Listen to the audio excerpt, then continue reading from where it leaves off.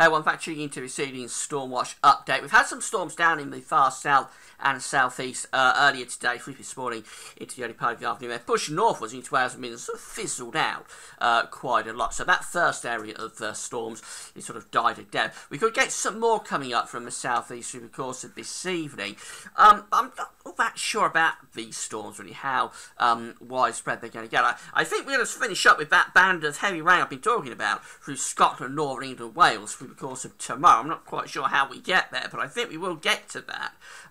But whether there's going to be many storms coming up out of France through the course of this evening, I'm just not all that sure. So we're going to have a look at the charts on it in a moment anyway. It's going to be basically a case of just looking out your window and seeing what's happening. And if you hear some rumbles of thunder or see some flashes of lightning at some point through tonight, then you'll know they have developed. But I've not got great confidence in this one. So it's very difficult to forecast thunderstorms in the United Kingdom. I'm not sure quite why it is.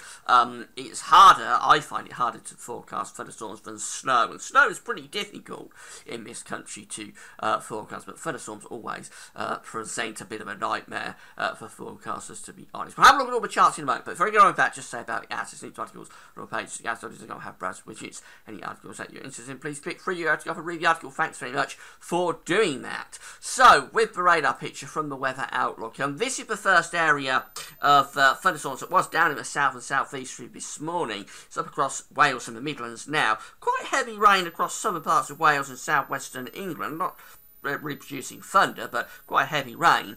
And sort of sporadic bursts of showery rain then through other parts of Wales and into the Midlands. But then we're into a drier slot, but you'll notice I've got a few showers breaking out around London. They could be turning thundery through this evening. And then these very bright echoes across northern parts of France. There are definitely thunderstorms there across northern parts of France and into Belgium as well. You can see them quite clearly on the other side of the channel. If you have a look at the lightning detector device, you'll be able to see that loads of storms there over the continent. Will they push up into the United Kingdom though, or will they go north through the North Sea?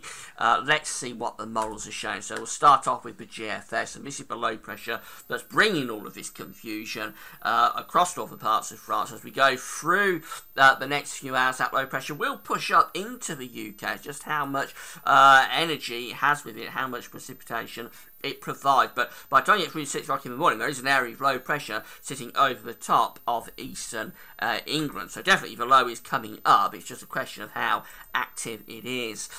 This is the precipitation forecast then from the GFS. Well, there's all those thunderstorms across the other side of the channel at 6 o'clock in the evening. Around now, we're doing the recording. Also the rain down across South Wales and southwestern England. Now, this is what the GFS has by midnight. It's got that band of rain developing through northern England, Wales and southwest England through the Irish Sea. Then it has a drier slot through Lincolnshire and Midlands. I mean, it does produce more, probably thunderstorms across East Anglia and southeastern England, but the main cluster, as you can clearly see by the deeper blue, is still over the other side of the North Sea across the Low Countries. But it does bring something back in towards the southeast through the course of this evening. And then by 6 o'clock in the morning, there is that band of very heavy rain through Scotland, northern England, down into Wales and southwestern England as well. The storms over East Anglia and Lincolnshire are starting to die down. Through the course of tomorrow, that band of heavy rain is there in the north and west. So that is where the west is where the from all this is going to be, in the north and west. Persistent, heavy, at times torrential rain in some places, for it all clears away eastwards, but fizzles out as it does so as it pushes onto the eastern side of the country through the course of time. That's how the GFS is seeing things. This is the high resolution Euro 4 from the website Weather Online. This is the UK Met Office product and the UK Met Office forecast based on this. So this is what the model was seeing for midday. Quite a good forecast actually, with all those heavy storms down in the south. We can see that did pan out quite well. As we go through into 6 o'clock in the evening, this is what it's predicting for 6 o'clock in the evening, with the first area of storms across Wales and southwestern England sort of dying out. I think that's a pretty good representation of where we are now. Also bringing this next cluster of storms into the southeast. They're the storms that we just looked at on the radar picture over the continent. Not yet really pushing into the southeast, but they may do over the next couple of hours.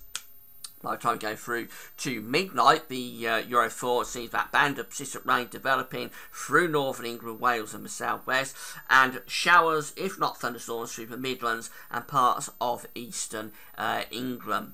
Moving through to 6 o'clock in the morning, that cluster of storms across Wales and East Anglia goes off, the Midlands and East Anglia goes off into the North Sea, and we've got this persistent band of rain through Scotland, northern England and down into southwest England. There could be some thunder in with that, but I think it's more a persistent area of rain than anything else, to be honest. Going through into tomorrow, and the Euro 4 then has that band of rain moving eastwards across the country through the course of the day.